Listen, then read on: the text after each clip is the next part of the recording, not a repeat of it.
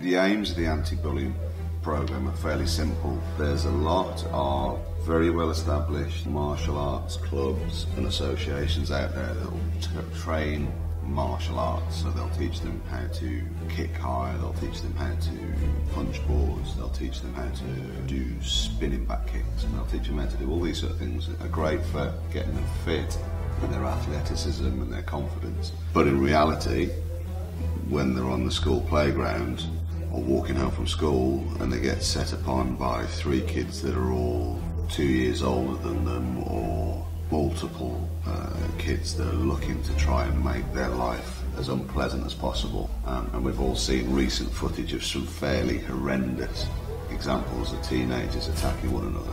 Unfortunately, kicking a board above your head and spinning back kicks and katas and all these sort of things just aren't the answer to those problems, unfortunately. So just as the nature in which the way kids get bullied today has changed, I think the way in which they need to be trained to defend themselves from those problems needs to change as well. And that's where our training is significantly different and hopefully significantly more effective in delivering results that are going to give kids a toolbox to be able to look after themselves, sustain a minimal amount of injury and get home as safe as possible.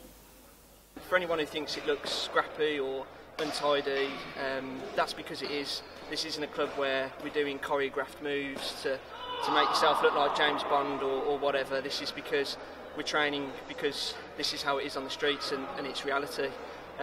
So for me, it's the perfect system.